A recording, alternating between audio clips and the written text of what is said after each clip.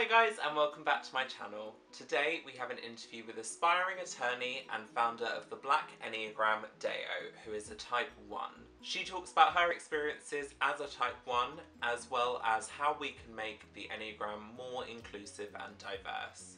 I hope you enjoy the interview. Hi! I'm good. Good.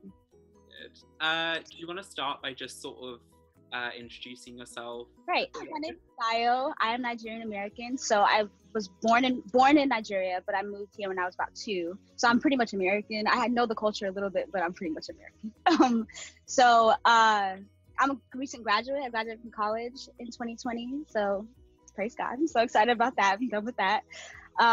So I am the founder of the Black Enneagram. And I kind of started the Black Enneagram because I felt like a lot of the people who run the Enneagram, like on Instagram at least, are white women, or just white people in general. I know even the writers of most of like the most popular books are white men. But I've been trying to read like a little bit of the history, and I realized the history has nothing to do with white people. So I'm like, okay, this is clearly a thing. This is clearly a thing that's open to like, it should be open to everyone. And it should be available to everyone. And so I felt like a lot of Black people don't even know what the Enneagram is. And I'm like a beginner learner, so I was like, I can't really teach them, but I can like introduce it in a way that's fun and like relaxed. So I decided to do that through the Black Enneagram page, by typing TV shows, giving like super basic things. But the crux of what I'm trying to do is like have like Black imagery. So like I use Black women. I take little like images from like Pinterest, and I draw over them. And so I just kind of use Black images and say like, okay, the Enneagram is for everyone. Everyone can benefit from this. And so, yeah, I think that a lot of Black people are very like zodiac focused. They focus on the zodiac signs and like, oh, I'm a Libra. But I feel like that's not his scientifically, or like even like it's not as helpful as the Enneagram is. And so I kind of want to bring people who are in that space into the Enneagram space. So yeah, apart from that, I am an aspiring attorney. So I really want to be a lawyer. So I'm going to be applying in 2021. So I'm just like in the process of doing that now. So yeah, I'm busy doing a lot right now, but yeah. Yeah, that's great. And definitely on what it's interesting what you're saying about astrology and stuff. Like, I definitely feel you there of like, it's kind of, it can be fun and interesting, but then like, I don't know if I would have ever used astrology in the way that you use the Right. Because Right. Exactly. So how did you first sort of come across the Enneagram, and how did you learn? I love this question. Okay, so I had a friend who was walking with me through life, and so I'm a Christian, so we call it doing life together. So I was doing life with her, and she like started to notice some things in me that were just like crazy. Like I was just like my oneness was showing to her. My perfectionism was showing.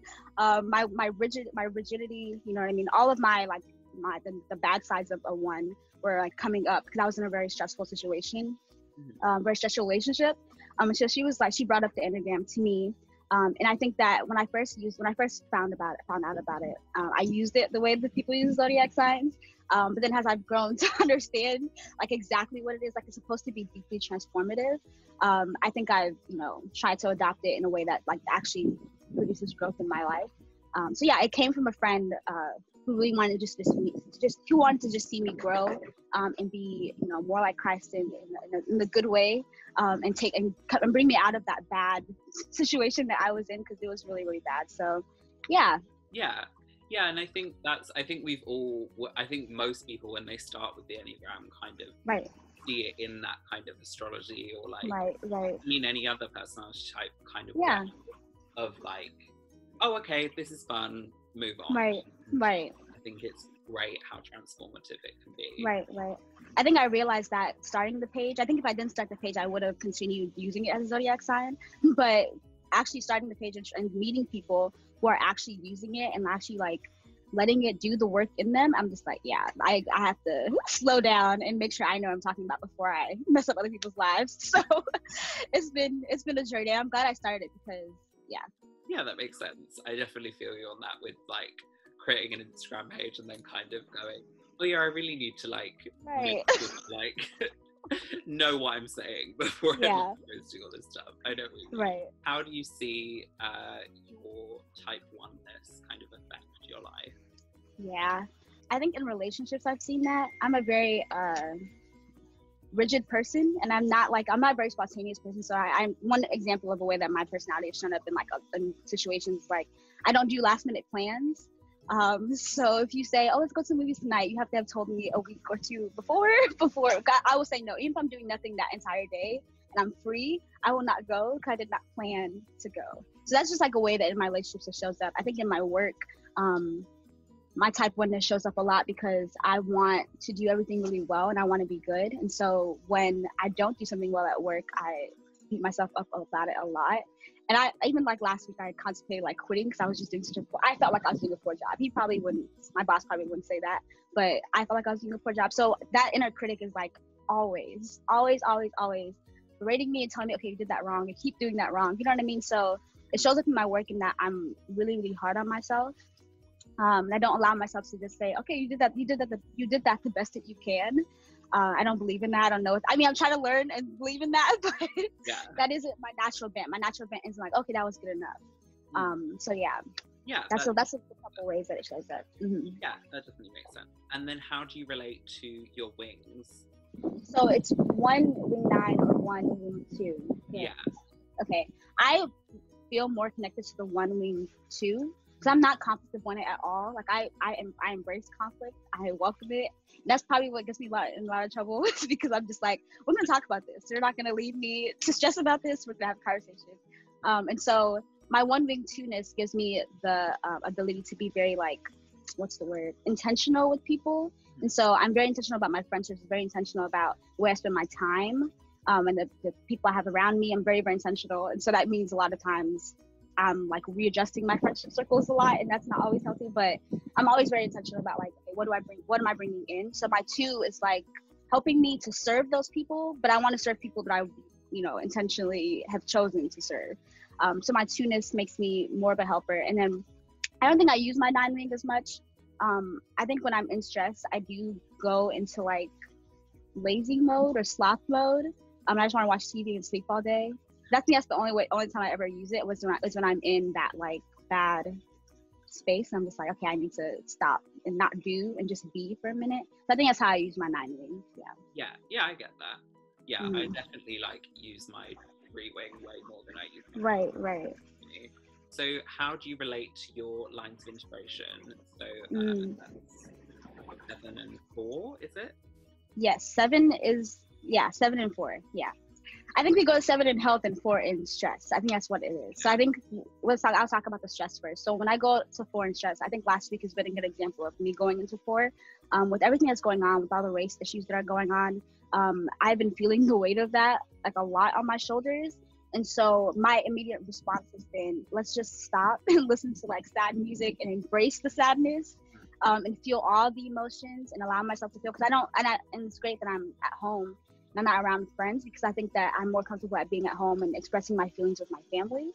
So I'm able to like cry and be sad, and you know what I mean? So I'm lucky that I'm at home, that I get to experience that. But I think my 4ness just gives me the permission to feel. I think my 1 doesn't allow me to feel bad emotions, doesn't allow me to feel sadness or anger, frustration. My 4 just says, feel it, and then, move on for it. And that's something I've really been appreciative about with like integrating the Enneagram and like the gospel is like for me at least, when I tell myself I can't feel, it's like I'm saying like my feelings don't matter. But I think one thing that I've learned in this season is like, God wants you to feel, like he's giving you your emotions for a reason, so use them. So my 4ness reminds me like, he's giving you your emotions for a reason. Use them, embrace them, like take them to him.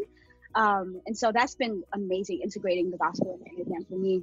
Then my 7, when I was graduating, my 7 was coming out a lot because I was very excited, very happy, very spontaneous. I wanted to just do everything.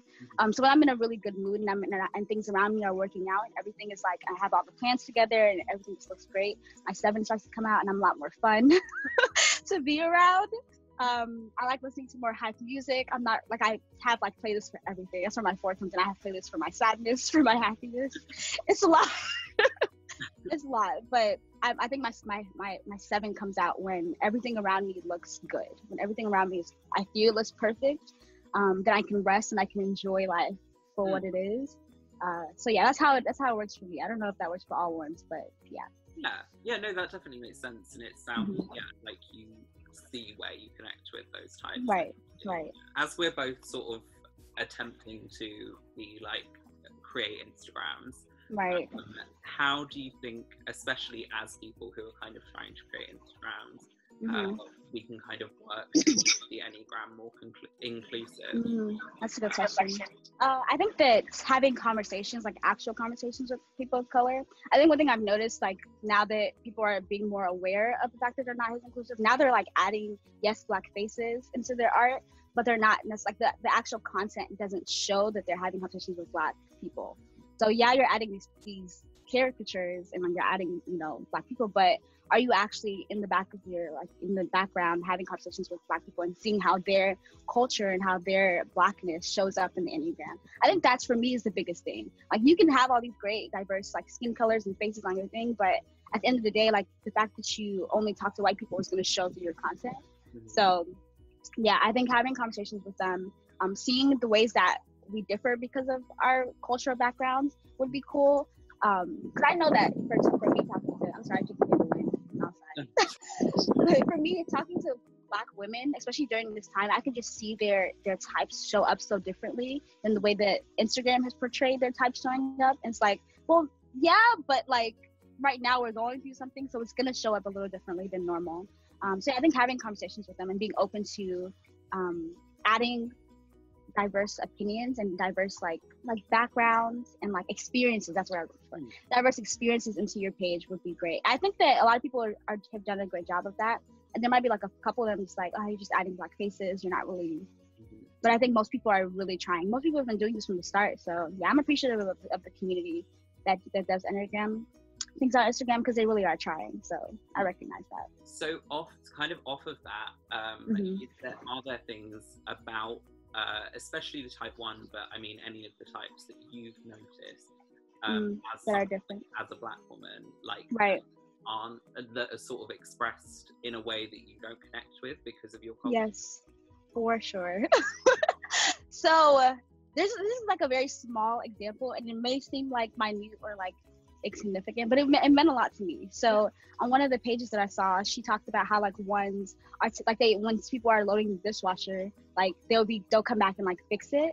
And in my culture, in Black culture, maybe some Black people do this, but I have never once touched my dishwasher, like never once used it. And I'm just like, no, I would never, because we don't use it. So it's like that culture. It's a very small thing, but it's a cultural difference in the way that we show up. And it made me just feel like, oh, okay, this is for white people. Like this wasn't for, and I'm sure there are Black people who use the dishwasher, but for me personally, and most Black people don't necessarily use it. That was in a small way that I felt like kind of left out. And then another way, kind of a bigger way, is like when people type TV shows, they never type Black TV shows. It's always Friends. It's always The Office. It's always white shows, white dominant shows. And so I was like, no, I'm going to dedicate my page to typing almost every single TV show I could think of, because when I was looking for it, I was typing in, when I was just like using it as a zodiac, like the way people use zodiac, I was typing in like, oh, there's a show called A Different World. I was looking for what character on A Different World am I like, and no one was talking about it. I was like, oh, okay, well, I guess this isn't for me. It just made me feel super, super left out. So it's more on like the small, minute things. I think on the big, grand level, I understand like the core of our personalities are very similar, and that we may show up differently depending on our cultural background. But just the small, fun things, it's like I can't experience that because you don't get, my culture, and you don't get where I'm coming from, which is fine, because you're like, if you're a white person, you're not, unless you intentionally expose yourself to Black culture, you're probably not gonna understand it, unless you have like Black friends who talk to you about it. So I get it, I understand it, but I felt left out, and I knew other people felt the same way. So I was like, let me just be the leader that I am, and start this. Yeah, no, that definitely makes sense, and I definitely feel you on like, there's not enough. Like there's so many people who are typing TV shows. Yeah. And, like just so few of them do something other than, like you're saying, like Friends, The Office, like all those kinds of things. Right. It was especially like I noticed when I've only done 2 typing of TV shows on my page, and when I went to do Never Have I Ever, the Mindy Kaling show that Oh, never heard of that. it came out like earlier this year, Mhm. by Mindy Kaling. Like half the cast are like Asian, like Oh wow. and like there's like one main character who's white, Oh wow. and they're not even that main of a character, and the rest of the cast are all like either mixed race or black or Asian or South Asian. And I went to type that show, and like normally there's like some random Reddit threads or something of like most TV shows of like saying, oh well, I think this person's this type and this person's this type, and I always kind of check them to kind of see what other people are saying, to be like, oh yeah, I think I have typed them right, but let me just double check. And I just couldn't find anything about Never Have I Ever. And I imagine that's probably the case with, unfortunately, a lot of diverse shows. Yeah. And yeah, I appreciate from your page, and also hope that in my page I can create some more diverse content. And when watching TV shows, think about like, well, how many other people have typed this TV show, and like is this TV show just full of white people? Because that's because those are the shows that get typed more regularly. And I think as creators we can make our platforms wherever we want them to be. So why not make them more diverse?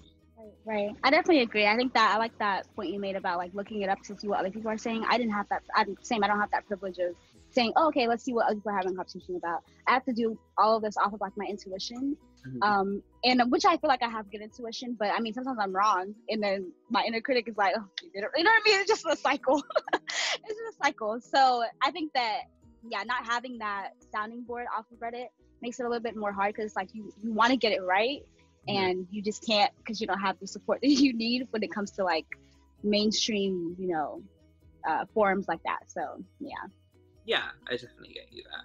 Oh, this is my fun question of which fictional character do you relate to the most? I relate to, so I talked about A Different World, right? A Different World is basically a show about these college kids, black college kids at a HBCU. HBCU is a historically black college or university. One of the characters on that show, her name is Whitley.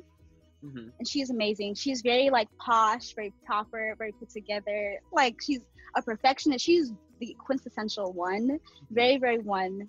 And she's just perfect to me. I wish I could be like her. So she's very beautiful, gorgeous. I think there are so many examples of like really great black ones that people don't showcase. I think even the way that people type black moms on TV shows is really weird, because they type them either as 2s or 9s, but they're never like 8s or 1s, and they're never powerful. They're always like, oh, let me serve, and which is great. I love serving, but I think moms can be 1s and 8s as well. So yeah, that's interesting, because I would say that a lot of at least a lot of like TV shows that have white mums in them I think tend to be more 1s and more like 3s. That's so true. Yes. It's like I'm rewatching Modern Family at the moment, and like, oh, I love that show. Claire is probably like a 3, and like, Gloria's probably like an 8 or something. Like, yes. That's facts. Yeah, and it's interesting that you've noticed that like black TV shows that they don't kind of. Do you think that they're not sort of allowed to be seen as 1s or 8s or stuff? Because it's because of the stereotype of like the angry black woman. I think the TV shows are trying to go away from that and like make black women more softer. And I get that, I understand that, but like, and that you can be a strong woman. And I think that people are trying to move away from this like strong black woman narrative as well, which I think is amazing. It's super exhausting to be called a strong black woman all the time. I completely agree, but I think that there are black women who are 8s and who are very strong, who revel and they love their strength. Then there are black women who are 1s, like myself, I feel like people in my like circles have seen me, or I feel like they see me as, oh, you're kind of a lot, because people are taught that black women shouldn't be strong anymore. Like, they shouldn't be the ones who are in charge. But I like being in charge. I want to be in charge. So I mean, there's two sides to it. The sides of like, okay, yeah, we should stop calling Black women strong because it's kind of problematic. But then let Black women be strong when they want to be, and don't call them angry Black women when they are. Yeah. So yeah, I think that people are trying to go away from that like stereotype of like, oh, she's sassy, oh, she has attitude, oh, she's angry, which I appreciate, I love. But I wish that there was a mom on TV that I was just like, oh, me and you were here. And I think that the only mom that I can really relate to is Rainbow from Blackish. Like, she is on fire. Like, she's an amazing one. And she's like super strong and unapologetic. She says what she wants to say. Like, she's not a pushover at all. And so I love that. I think that we need more ones like Rainbow on TV. Yeah, I definitely agree. Is there anything else that like you want to say about ones or about the Enneagram or anything about anything that you kind of want to like express that I haven't asked you about? I think, honestly, I have to say this. I really appreciate you reaching out to me. This is really, really great. When I started this page, I did not think anyone was going to care. And it's been interesting to see how many white people follow me. Like, I didn't expect white people to follow me at all. That was super shocking for me. And I really wanted to just ask people, like, why are you here? Like, this isn't for you. But cool, like, it's great that you're here. I love it. But and most people who interact with me, all the Black people, so I can see that, yeah, they're following me, but they may not be. I mean, some of them are, but most people who are interactive are Black people. So I think it's just interesting when I see white people be open to hearing Black people's voices, because I'm used to people being like, they'll figure it out, let them have their own space, we don't need to like infiltrate and try to bring them into our space. And so that's been really encouraging to see this happening. I mean, this has been, someone has asked me this again. I'm like, okay, y'all are really trying. Like, y'all are really making an effort, and that means the world. Like, just to see that y'all care means the world. So yeah, I think that's all I want to say. I don't think I have anything else, unless you have more questions. But yeah. No, I don't think I do.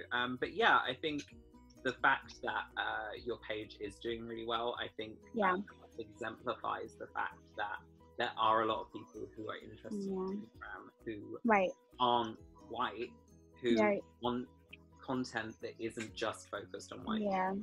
Right. Yeah, like I've said, I really appreciate your page. Yeah, thank you. And I hope that I can make my page more diverse and yeah.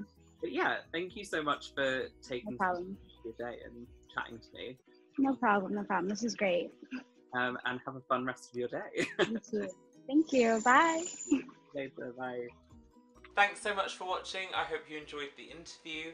If you want to see more from me, you can follow me on Flynn Davies Enneagram, and if you want to see more from Dayo, you can follow her at the Black Enneagram on Instagram. If you enjoyed this video, you can give it a like down below and subscribe to my channel for more Enneagram content. I've also done interviews with all the other Enneagram types except type 2 and 9, which are hopefully coming your way soon. But if you want to check them out, there's a playlist linked down below. Again, thanks so much for watching, and I'll see you next time. Bye!